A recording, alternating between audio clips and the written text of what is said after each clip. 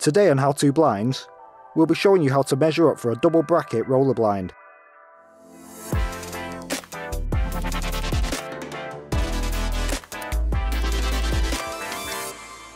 First, we'll measure the width of the blind.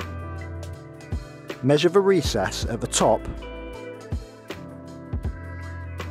middle, and bottom. And note down the smallest measurement, accurate to the millimetre.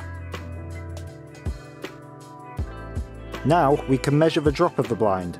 Measure the recess height at the right, middle, and left sides.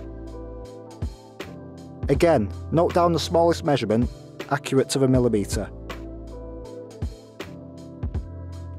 If you have any tiles or beading on your recess that might interfere with the bottom bar, make sure to measure the obstruction and deduct the measurement from your recess width. That's how to measure for your double bracket roller blind. You can click the annotation on screen now to see our current roller fabric collection. Thanks for watching, and remember to like and subscribe for more on How To Blinds.